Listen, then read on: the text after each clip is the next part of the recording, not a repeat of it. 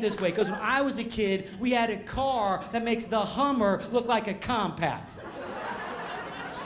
It was called a station wagon.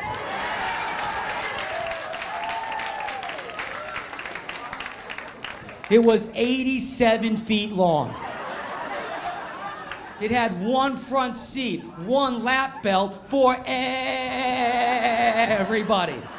And in the back was this Thunderdome death zone area. And there wasn't a seatbelt to be found back there. There were 15 damn ashtrays, though.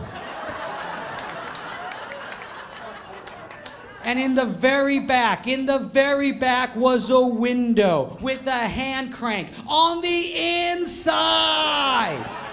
The kids had total control over it. Parents were powerless to stop us. They were 3 counties ahead of us. We'd roll down the window. We threw out rocks, candy, a little sister.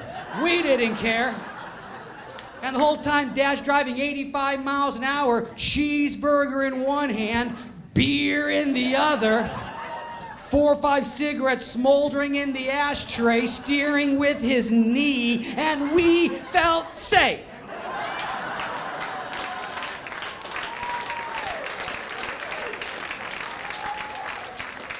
And if your dad was cool, I'm talking cool, he'd get that wagon up to 85 miles an hour with 10 screaming kids in the back, and with no warning, slam on the brakes. And we all go flying face first in the back of the front seat, and we would laugh. That was good family fun. Dad does that today, what happens to you, sir? The next day you get a call from Child Services.